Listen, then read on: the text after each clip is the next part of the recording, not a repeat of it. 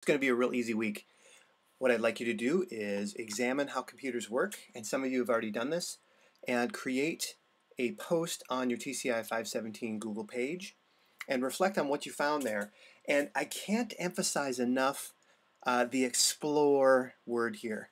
How computers work, or how things work, is such a great website.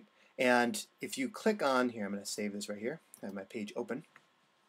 When you click on the resources page, this is going to be, again, for each course we do, we're going to be gathering our resources here. And if you find something, I would love for you to add it to this page, something of interest. For instance, when you're in the How Stuff Works site, if I click here, it's going to take me over there, and I can examine different elements.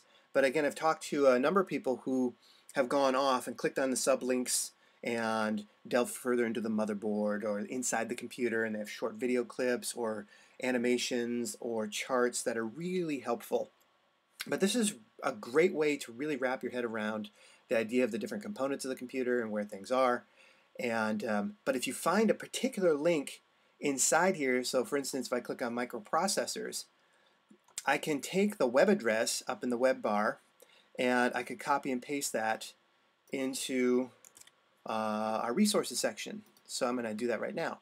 So I could click on this, and microprocessors at how stuff works.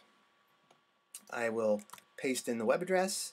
It's free, it's added by me, and this is a great, I think, overview the microprocessor.